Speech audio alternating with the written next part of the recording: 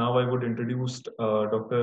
Saradindu Mukherjee, who exclusively and in very various capacities writes on peasant movements, freedom struggle, forced migration, foreign relations, cultural nationalism, and various very important and crucial issues. Currently, he is a member of Indian Council of Historical Research. He has taught at Hansraj College and DU in subjects of modern history. Currently at Delhi and North and South campus, he is also in a teaching capacity. A postdoctoral research scholar at Department of History, Birkbeck College, University of London. A Charles Wallace Visiting Fellow at Center of Indian Studies in the Department of Politics at University of Hull. He has been a member of Indian Council of Social Science Research and various academic bodies all across India, that is Allahabad, Hyderabad, and Kolkata. The topic which Dr. Mukherjee is going to talk on is Shri S.R. Goel and the Bengali writers Rabindranath Tagore and S.C. Chatterjee. So I request Saradindu ji to please enlighten us with his thoughts. Namaskar. Thank you, Shushanji. I'm grateful to all the organizers, Conrad, Harishji, Aditya, and all participants for making this mega event possible. SITARAM deserved much more from this society, and basically our society remains extremely ungrateful. We forget to remember people who really have done so much for the society. So when we talk of SITARAM or Ram Swarup or even Conrad for that matter, we feel what great injustice has been done by the Indian society, the Hindu society to be precise.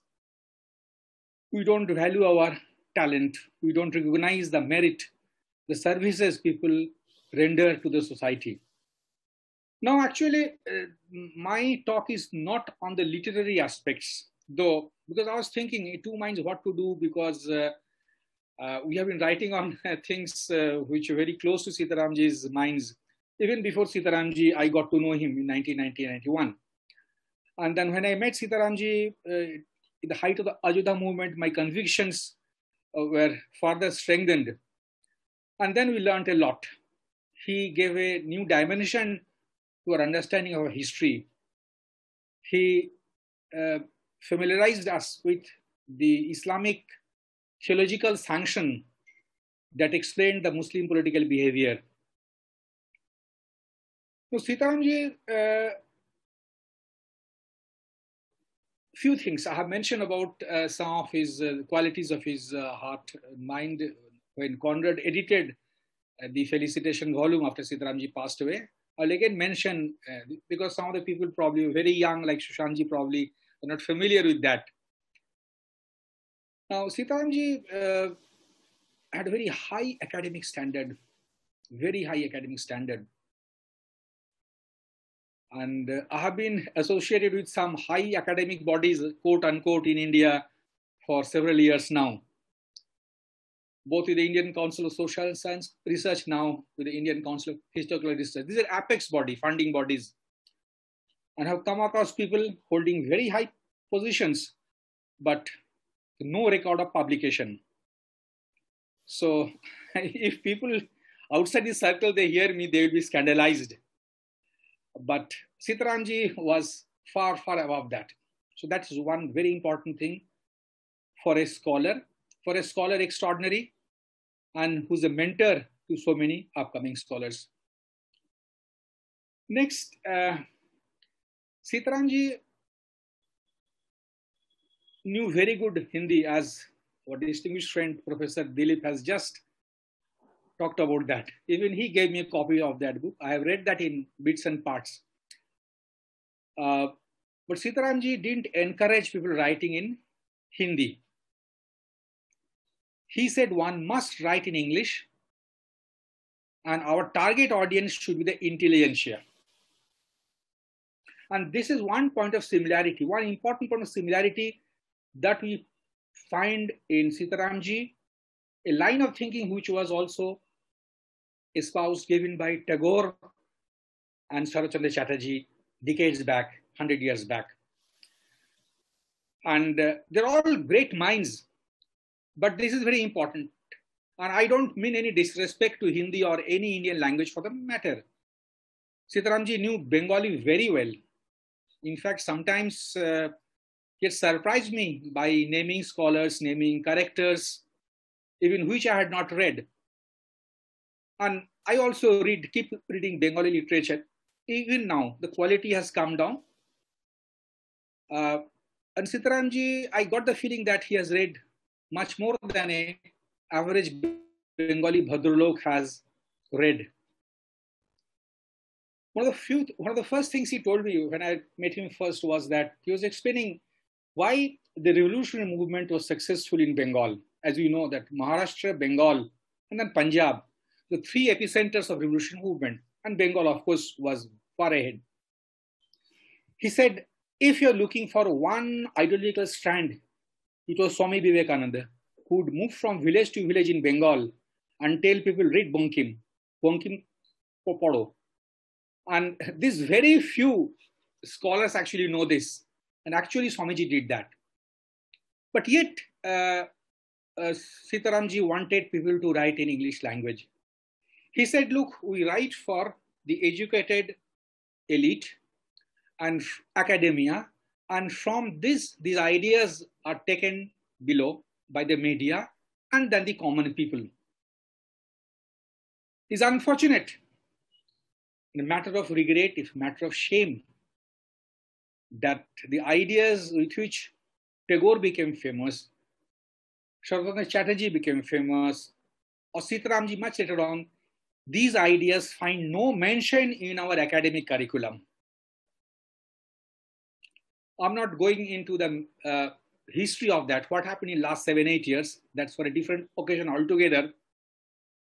People, those who claim to be very fond of Tagore, they concentrate on Tagore's music, Rabindranath Sangeet. I'm a very fan of it. His poems, even his novels and short stories, which are fabulous, but not much on his essays. And to understand Tagore, is it all right? Some screen has, can you hear me? Yes. Yes, sir, you're audible. Yeah. And so people ignore the essays in Bengali written by Tagore. Now I'll get back to Tagore and Saradindu Chatterjee later in my talk. So coming back to the point that the ideas floated by these two titans and then Sitaramji in our own lifetime, I find they don't find any mention, any reference in the textbooks or in the public discourse. So was Sitaramji's works all gone in vain? No, not at all. Thanks to the social media, Sitaramji has a big following, much more than what I had seen when I first met him. I read Sitaramji in organizer articles, but frankly speaking, I told him that I read your articles and some of the files are also kept at my home in my library files. But it probably didn't have that impact because this is all wrong training, that he didn't have a doctor or professor before his name. I told Sitaram, देखिए कितनी शर्म की बात है. I found your articles interesting. I have kept it along with archival files, but I didn't remember your name. But I found it very interesting. Only when my uncle Abhash Kumar Chatterjee, who was a serving IAS officer in Bihar and was in Oxford at that time, he wrote to me that if you really get into the movement, you should get in touch with Sitaramji. And that is when Sitaramji first came to my home, carrying all the books. And the first meeting he said, I don't need book purchasers, I need readers, I need writers. And we had a long meeting for 2 hours. This first meeting, but fine. And very soon I read the first book, one of the books that he gave me, Why I Become Hindu. I read it non-stop. It took me 4 or 5 hours. By the time I finished reading this book, I had tears in my eyes, Next day I called up Sitaramji, sir, I have read this book, I have to see you. And that is the beginning of this interaction with Sitaramji. I rarely visited his Dariaganj office. I always met him at his model town library and office, which was about 10 minutes walking distance from my house in Delhi. So there I meet him without calling him up.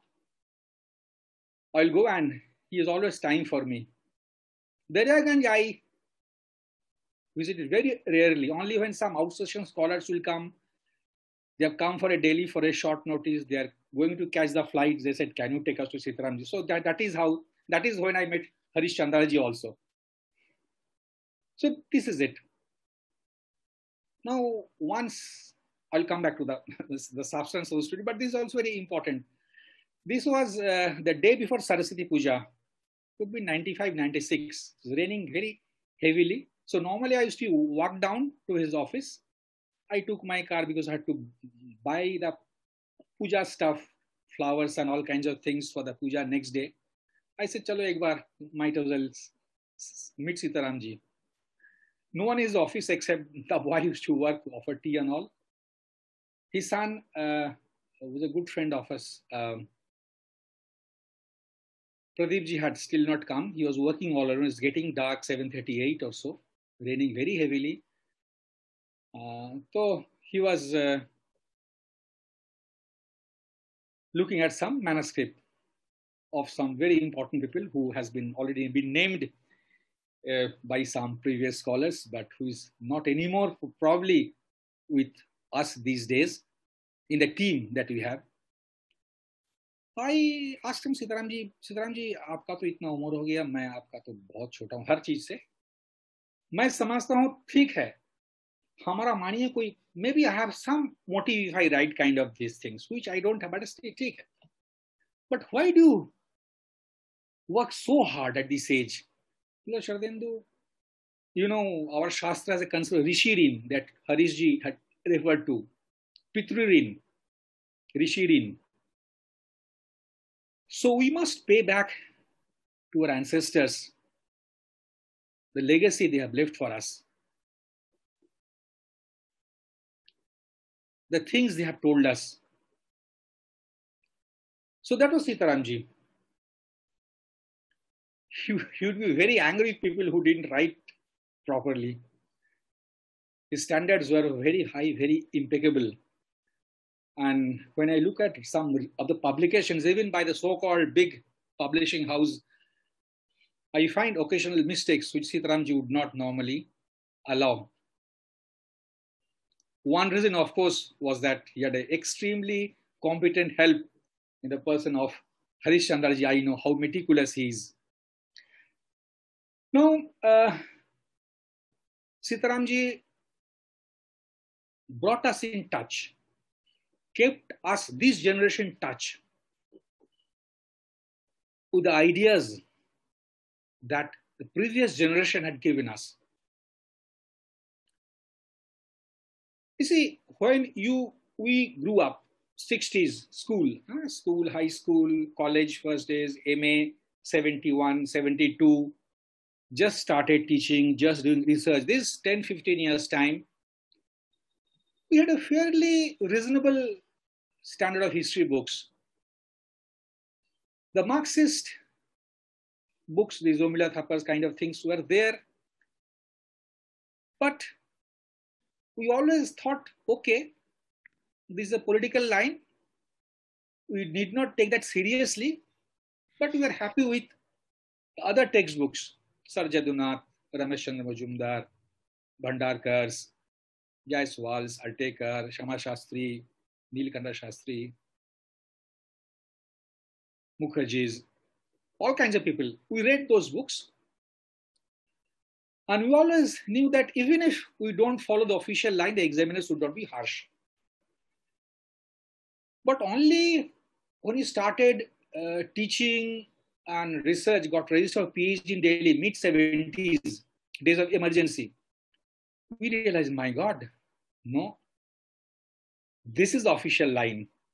Every meeting, every seminar, PhD seminar, will be reminded that this is the official line.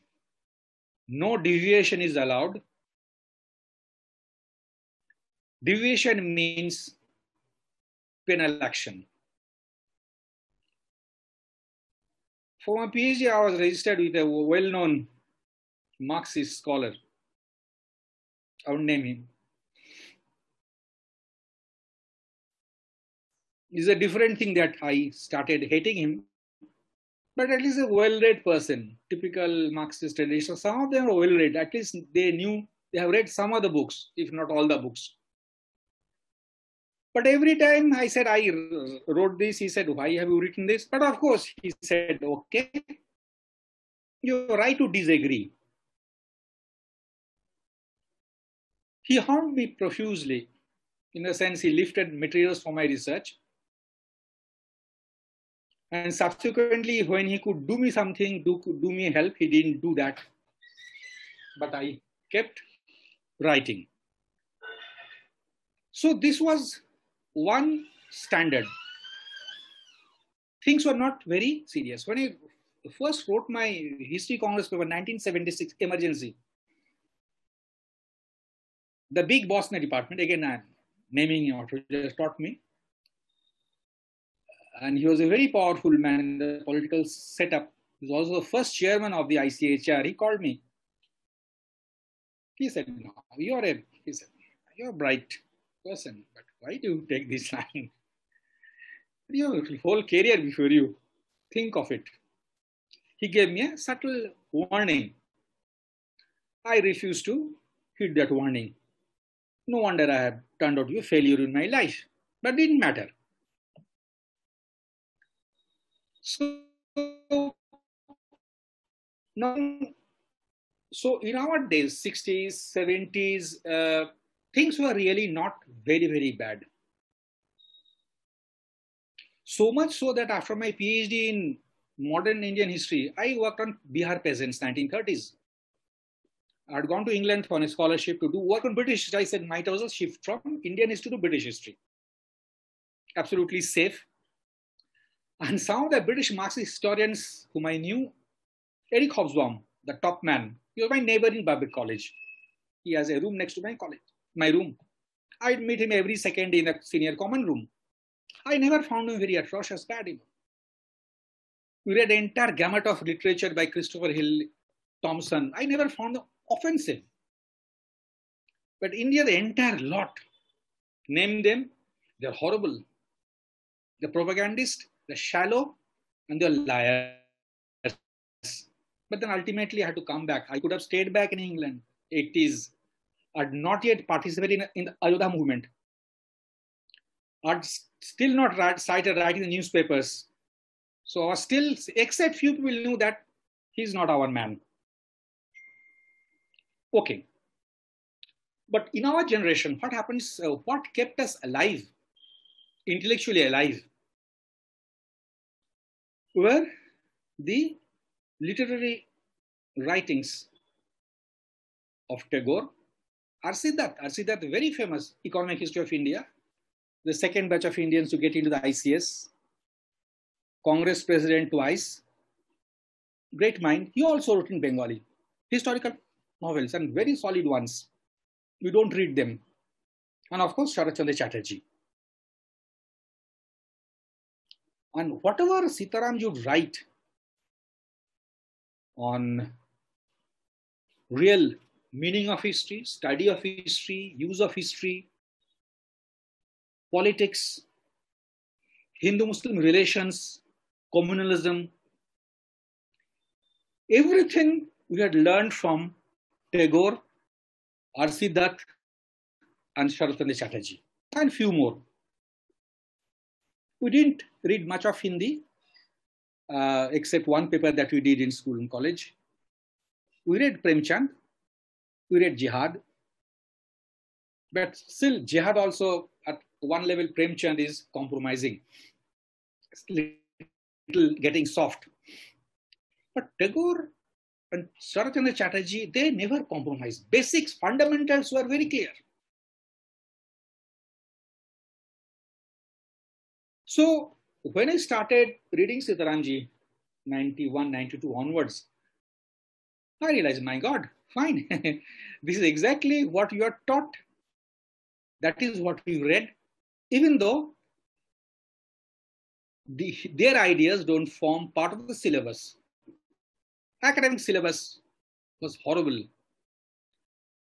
And I would tell my students year after year, more than 40 years, 42, 43 years, that I'm sorry, first class I will tell them I don't agree with most of the textbooks which are offered to you.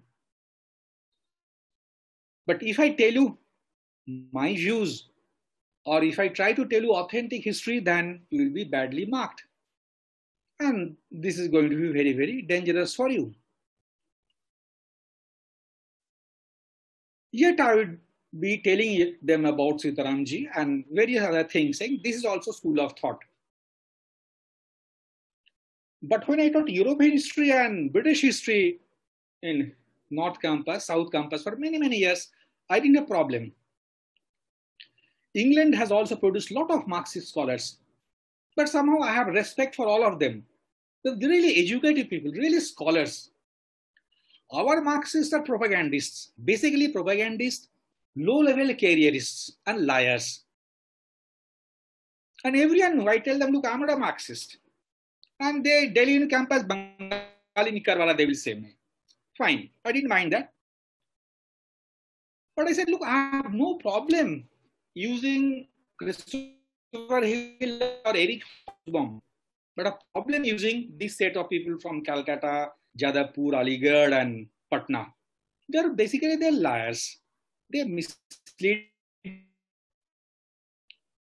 So this is how the problems begin in the study of Indian history. So what Sitaramji, Ramswarupji, when I talk of it, and to which Conrad Hills and Arun Shourie wrote so profusely, and all of your friends, Talagareji, you, Dr. Karant, so many of you, you added to that hidden knowledge, hidden source of inspiration, information, which had been deliberately shut to this generations of Indians. Even after 8 years, change of governments, no change in that. Now, when I was trying to think what to do for this seminar, what should I speak? I thought I would not speak on the usual things I write. I've just done a book on the Citizenship Amendment Act. So I was busy in that. Again, partition, Hindu-Muslim relations. For 1 year, I worked hard on that. So I wanted a little relief from that. I said, what to do? I said, why not do this? Yet I was very skeptical whether this will be good enough for a very serious academic discussion. So I sent my abstract to both Conrad and Harishji 2 days back, and they said, fine, okay. Yet I was not very satisfied how to link it up. Last night, late in the night, I was just finalizing the talk. I suddenly came across a piece written by a US-based Indian historian, Narasingh P. Ram Shil, is a Bengali title. Shil, Ram, Narasingh P. He wrote a piece in 2014, published by Sage, where he had made a comparison between Sharat Chandra Chatterjee and Rousseau. Actually, poles apart, Sharat Chandra Chatterjee, very much Indian, mid-19th century, and Rousseau, one of the inspiration for French Revolution, is one of the philosophers of French Revolution. Chatterjee lived in Bihar, Bhagalpur, Dehri and Son, Calcutta, Burma. Similarly, Montesquieu also born in Geneva, but he also worked in France. And how Narasingh Sil, Professor Sil, justifies that. When comparing Saradindu Chatterjee with Rousseau, he said, I know they stand pole apart from each other, temporally, territorially, and culturally. But yet he found the similarity of approach on human sensibility and sentiment. So that is the last point I checked last night. So that gave me the confidence, okay, this may not turn out to be that bad a story. Okay. First, I will talk about Saradindu Chatterjee. Maybe he's less known than Tagore. But when I went to study history at Patna College many years back, mid-60s, I found some of the brightest students in my class, Bihari boys, you know, they had read most of Saradindu Chatterjee in Hindi translation. Probably Saradindu Chatterjee is the most translated author of all Indian authors, I've been told. I don't know. I've been told. Very well translated. Now, briefly, Saradindu Chatterjee, he didn't get a Nobel like Tagore got. But he wrote profusely. Tagore came from a very affluent family, very rich family. Chatterjee came from a very, very ordinary family. His parents couldn't afford him a school education because they didn't have enough money to pay for the school fees those days, more than 100 years back. But once he was established as a writer, he also became associated with the Indian National Congress, very active. And he had been president of the District Congress Committee in Bengal several times.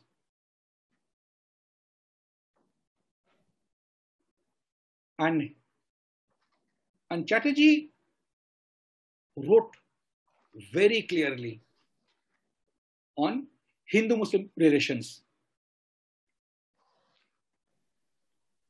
Okay, now one point of similarity between Tagore, Chatterjee and SITARAM.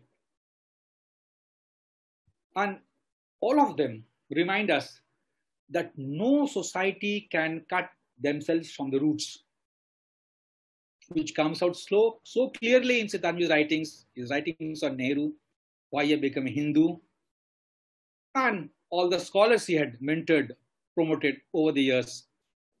And this was very, very crucial in the writings of Tagore, Saradindu Chatterjee also, or R.C. Dutt for that matter. I'm not talking of Bankim now. Bankim was original spirit probably, because that's a very, very big story. And I'll just touch briefly some of the points of the raised by these scholars. So, Saradindu Chatterjee and Tagore, they are committed to the values of the Bharatiya, the Indian culture, the Sanatan Dharma, and no compromise on that. Tagore was technically a Brahmo, isn't it? Brahmo. They came from of course, Tagore's up Shandila Gotra, Banerjees, like Mamata Banerjee, same surname, but fine. But they are Brahmos. Yet they had sacred ceremonies. Jana hota tha. Sacred ceremony. And he was so well versed in Veda and Upanishad. At 10-year-old boy, his father had taken him to Dalhousie. Those days, before that, railways had started. And Tagore said, every day my father will wake me up at 5:30 in the morning, make me take bath in the cold water and chant Vedic mantras. So that was that kind of Brahmo he was in, very much rooted in his Hindu traditions. So this is one very important point. Second point, I am being very blunt on this. This may reflect on some of the ideologues and politicians of contemporary India. But this is a stark reality. that both Tagore, Saradindu Chatterjee and SITARAM, they wanted all India team to work for the national cause, which unfortunately cannot be said about all our leaders, for whom caste loyalty, the language they speak at home still remain very, very important. I can't be more explicit at this stage. Tagore had written so much. I will come back to Tagore later on. Tagore had so much of concern for the Moplas, victims of Moplas, Khilafat movement. Long correspondence with Dr. Munche he had. Gandhi was almost justifying that. Okay, this is not the time for that. Next, if I have time, I will talk on that.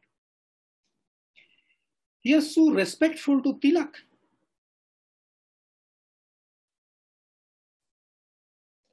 Once Tilak had raised some money for Tagore that he should go to Europe, England, and propagate the values of Indian civilization.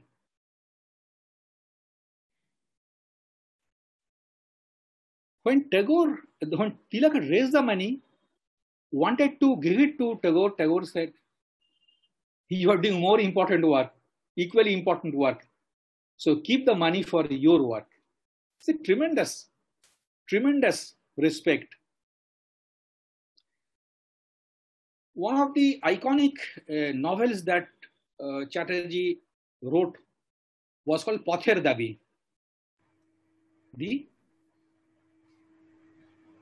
The right of the way, call it, is about a revolutionaries. Is about a Bengali revolutionary based in Burma, Sabyasachi. This is 1920s. And this is when exactly Subhash Chandra Bose was in Mandalay and in Sin jail. Just before, a little digression. Who are the people who were kept in Burma, the most inhospitable, toughest of conditions? Lokmanya Tilak, Ajit Singh, uncle of Bhagat Singh, Subhash Chandra Bose, Trilokanath Chakrabarti, like that. Other big leaders were kept in nice palace-like jails, Allahabad, Aga Khan Palace. Very important point. I wish one day some research is done on this, which leaders went to which jail and how they're treated. So this 20s, immediately the book was banned. 27, the book was banned. And here the characters who are helping Sabyasachi, that Bengali revolutionary, was a Sikh, was a South Indian, Marathi hero. Again, Marathi is a hero. Most important trusted man. So you see, this is all India team. And this is what exactly Rajbihari Bose did, or Subhash Chandra Bose did later on. And SITARAM's team was also like that. International, Conrad, India, all provinces, you see, just look at the names. No discrimination. No favoritism based on the language you speak, the caste you belong to. Never, never. He would not talk about these things. But he always insists, he told me something, I always try to find out the background of a person. It's very important. I said, You try to know what his caste, the language he speaks, but that's all. Because he said that explains a lot of things. But his selection of writers, people he mentored, he was as open as any of the great men of our country. Unfortunately, this can't be said about all our leaders, all our movements. But fine.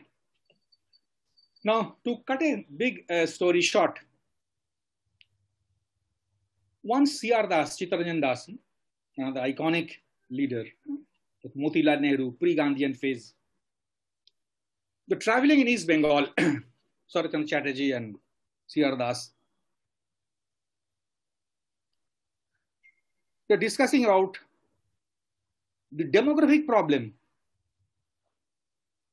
Never Gandhi, Nehru discussed the problem, the religious demography.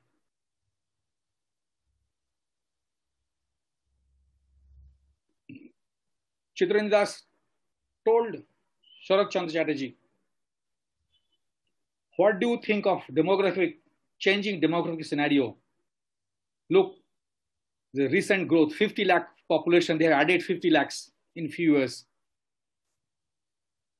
Sharat Chandra Chatterjee said, yes, very serious problem.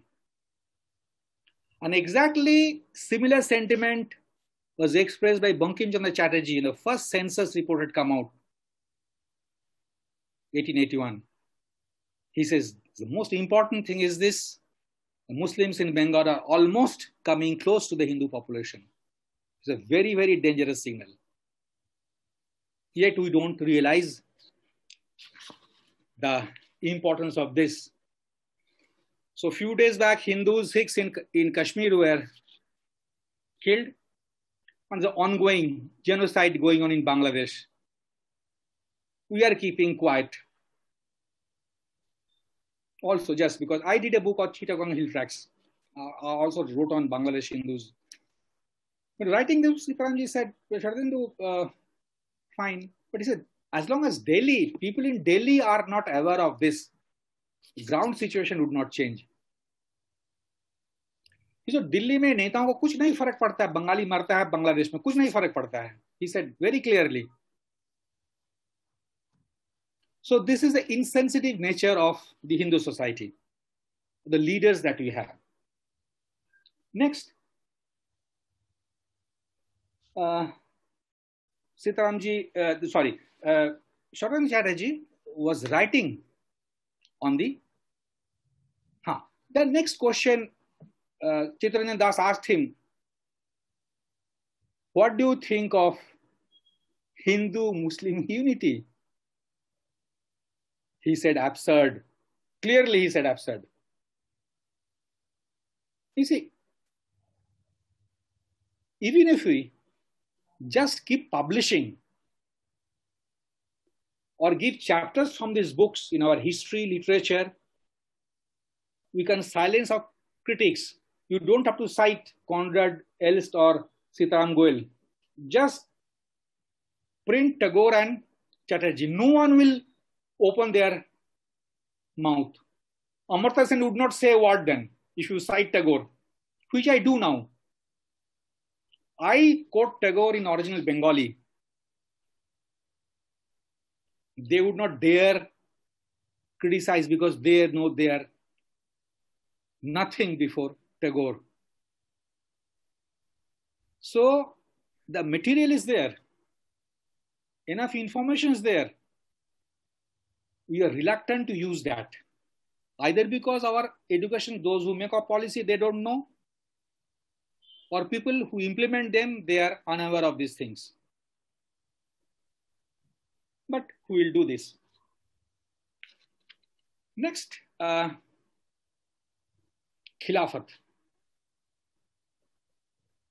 Khilafat Mopla Sitaramji wrote profusely. I also did a forward to Shankar's book last year on Moplas.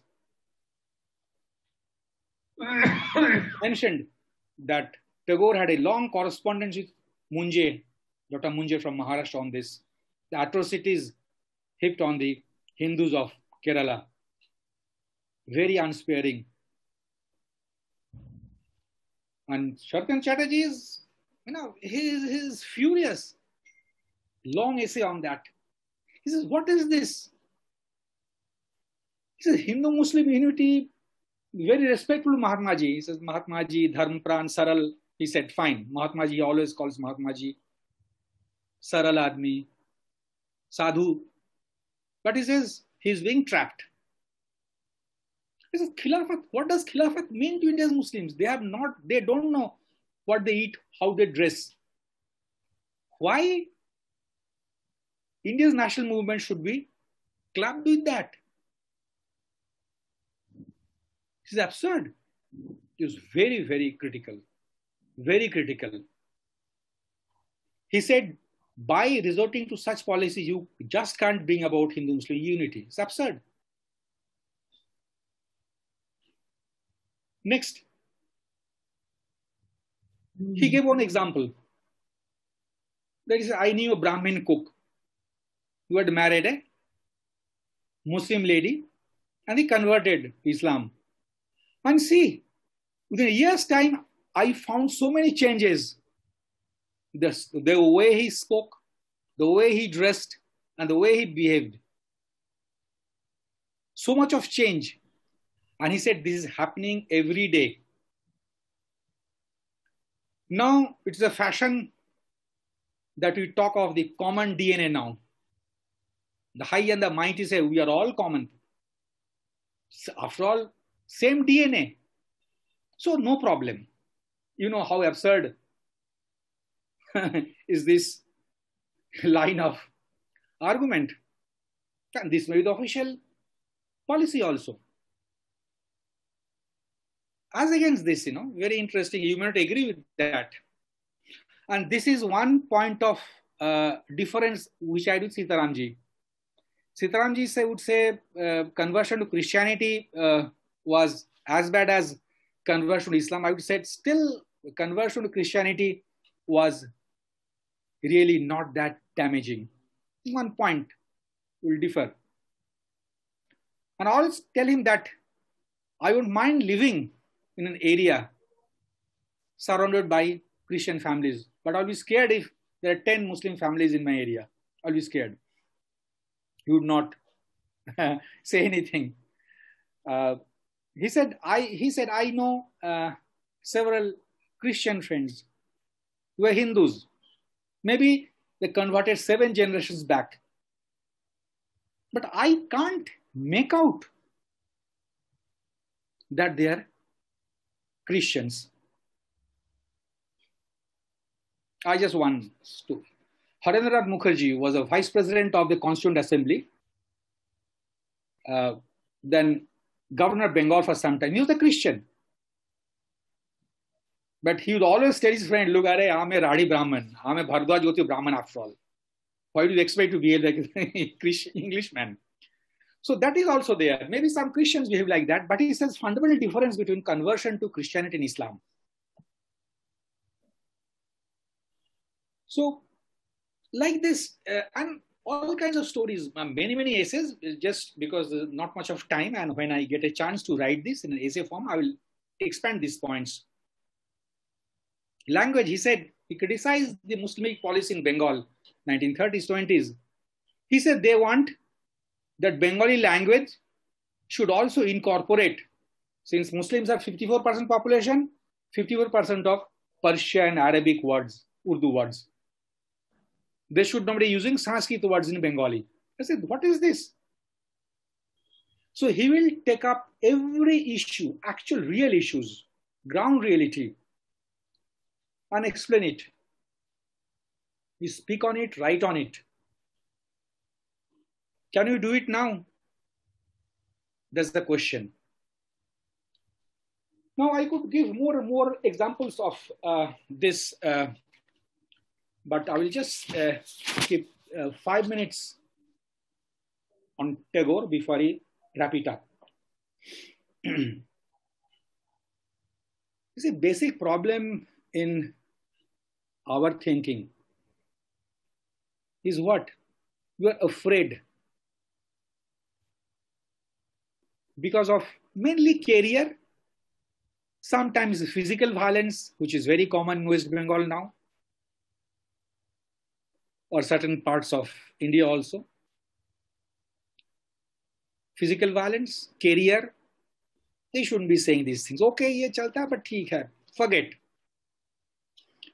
Almost 100 years back, Sri Aurobindo said, I'll read it out, just 3-4 lines.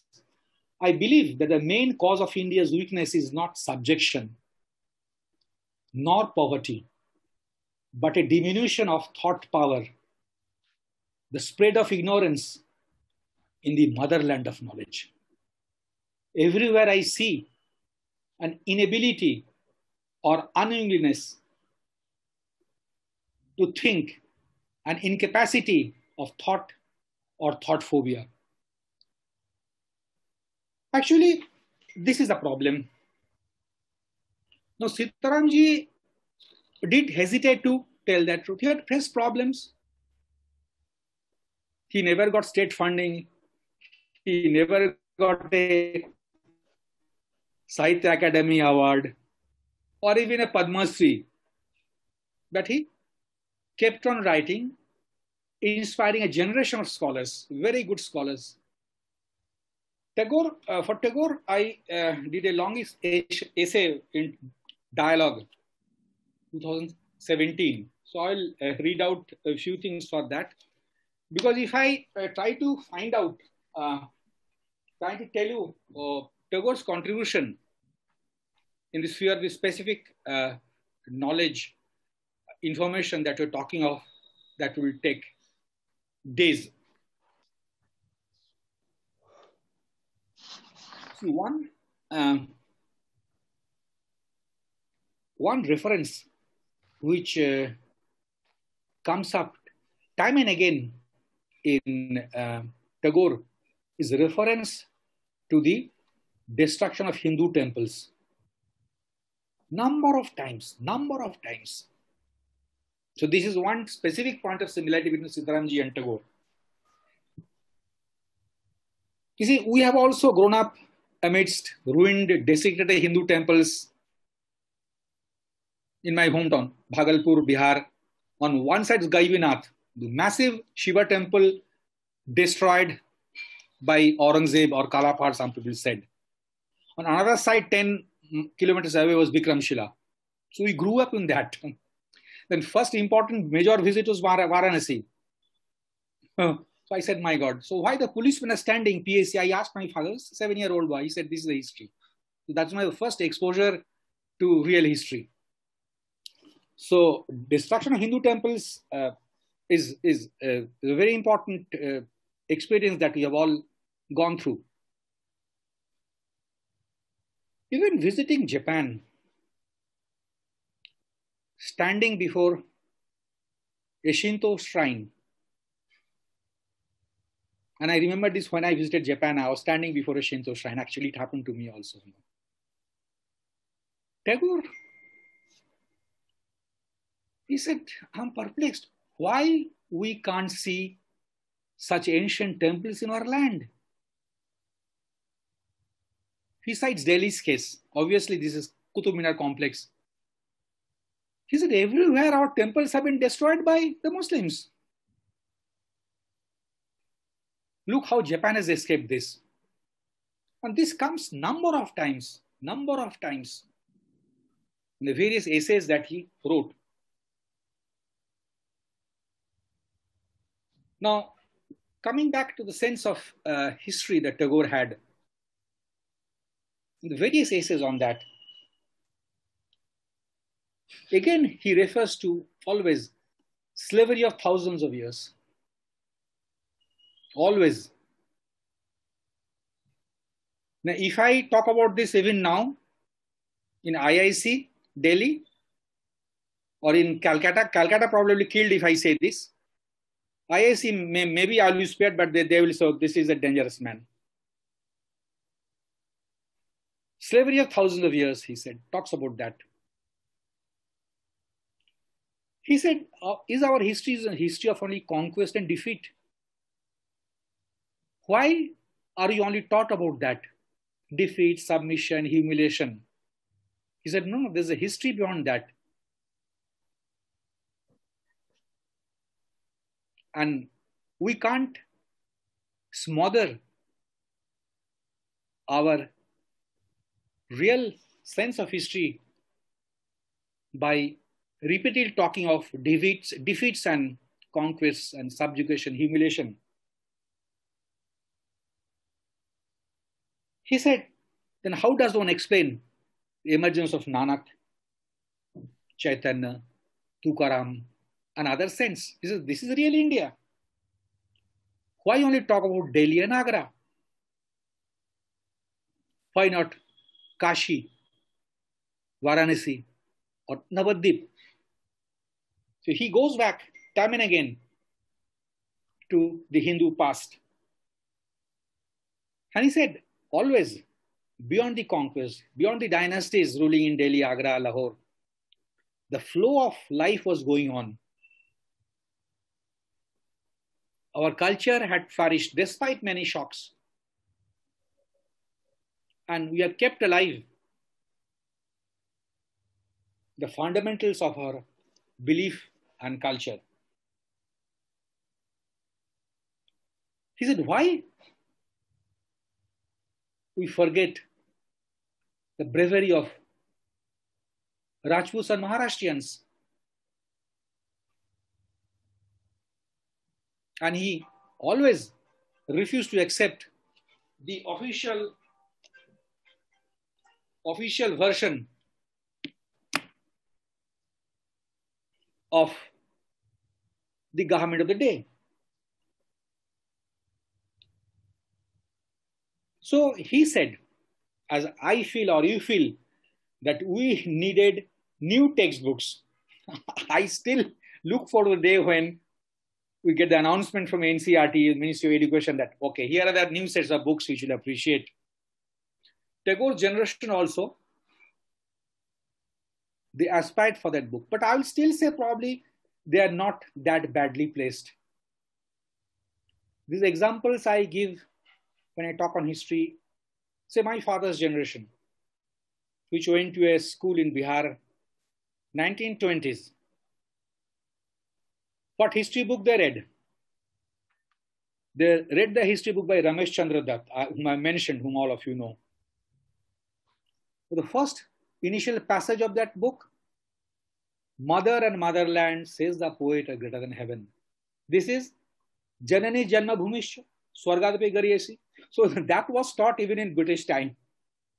Height of British Empire, 1920s. After post-First World War, post-Versailles world, British did not mind if Indians read this. So again, he had called for newer, bolder textbooks. Unfortunately, this remains a big problem for us. So next, Tagore wrote profusely on Shivaji, on Maratha history, the Sikh gurus,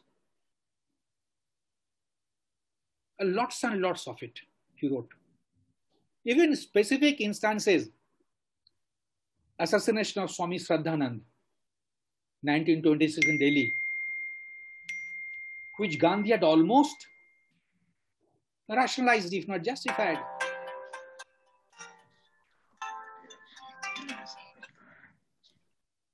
He strongly criticized that, condemned that. And you'll be surprised to know even Pandit Nehru wrote a very moving tribute to Shraddhanand. Very surprising, very moving tribute. Pandit Nehru did this, in his autobiography. But Tagore wrote profusely. When Madan Mohan Malviya had set up the Hindu University, he praised that. He said, good, Malviya has done a good thing. Because at one stroke, he has demolished the myth that Hindus can't do big things. Hindus are happy with tolls and pathshalas. So that is a Hindu standard. No, he said, it's a very good thing. So like that, Tagore had taken up specific issues, no escapist attitude. And he plainly told a number of times that Muslims, Christians, they are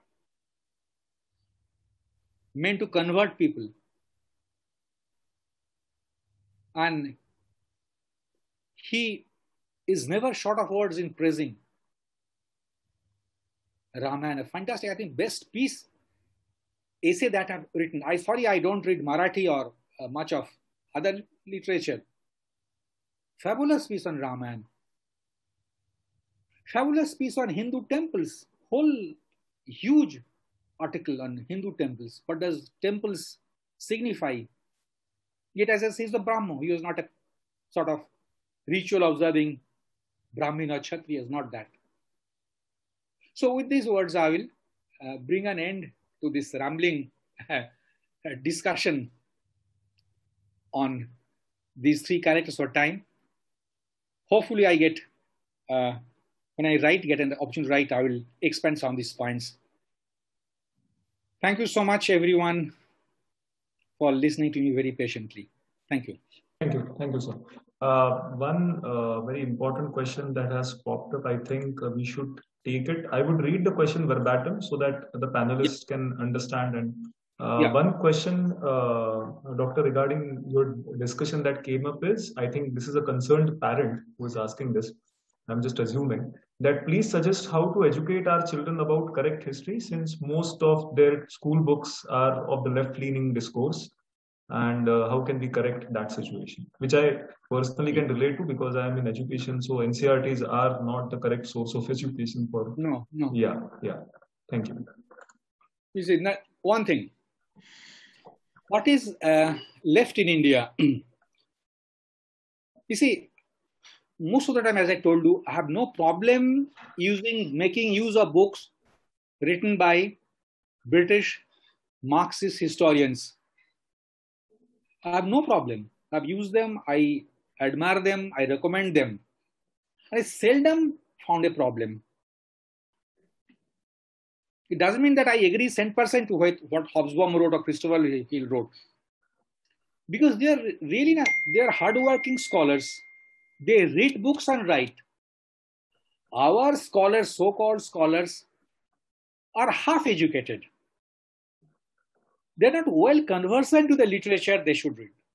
Most of them don't consult the primary sources.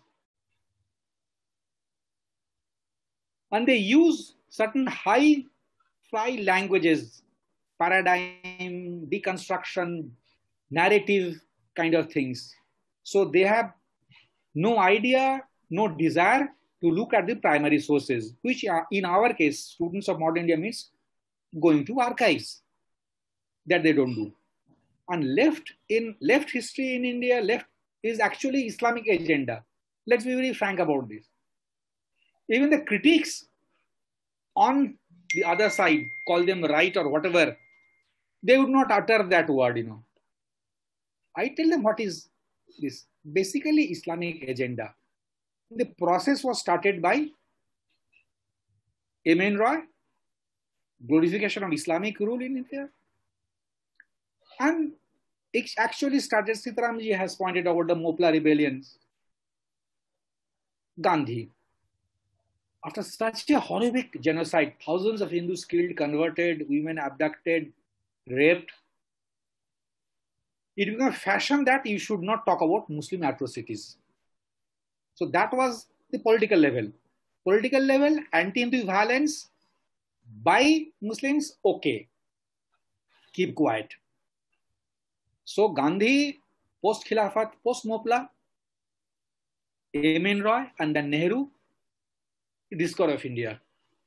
Nehru describes Babar as a Renaissance prince, as a man of culture. He's seeking a certificate of good behavior from Iqbal, even after Iqbal had given the idea of pre-Pakistan 1930, Lahore session, 1930, before 1940. So please make sure what you're trying to criticize. So a lot of this so-called leftist Marxist critique is actually Islamic agenda, justifying Islamic rule. Okay. Now, as I said, I have not read anything from Maharashtrian literature or Hindi literature for that matter. But I think Bharatendu Harishan wrote something very interesting, bits and parts of it. Vidyapati Mithila had referred to 13th century, the Islamic invasion. So probably the local literature still holds the key.